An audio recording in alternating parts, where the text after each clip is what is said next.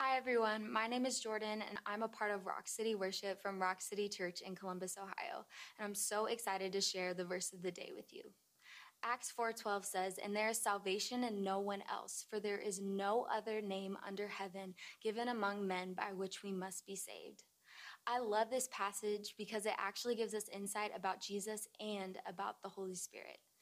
In this same chapter, the Bible says that Peter was filled with the Holy Spirit, and as a result, he began to boldly proclaim the name and nature of Jesus after just spending the night in jail for saying those very things.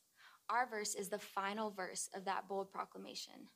This reminds us that out of all of the Holy Spirit's power and gifts that we might be attracted to, at the end of the day, the primary job of the Spirit is not to impress with signs and wonders or to give us emotional experiences.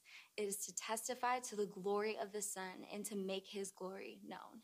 It is the Holy Spirit that awakens our soul to the truth that only in Jesus can we find forgiveness for our sins. We can find freedom, joy, peace. It is the Holy Spirit that opens our eyes and shows us the glory of Christ so that we can stop chasing after empty things, hoping to be filled, stop trusting in that which will never meet our greatest needs of forgiveness, reconciliation with God, and salvation in him. Those things can only be met through Jesus, for there is salvation in no one else.